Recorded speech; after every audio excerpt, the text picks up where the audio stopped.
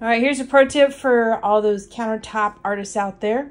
If you're playing around with alcohol inks or dyes and you just want to practice with the colors or even swatch the colors out to see how well they work together, do yourself up a little practice board. Go ahead and finish up with the epoxy like you would normally do underneath, and then put the UTC on top of it, either matte or gloss.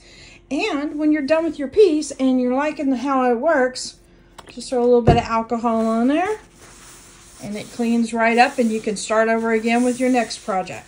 So I don't recommend this for your final pieces, but this is great for practice pieces.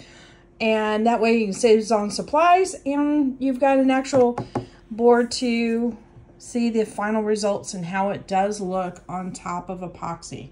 So I got this idea from KCDC Designs, Mr. Keith. So shout out to him.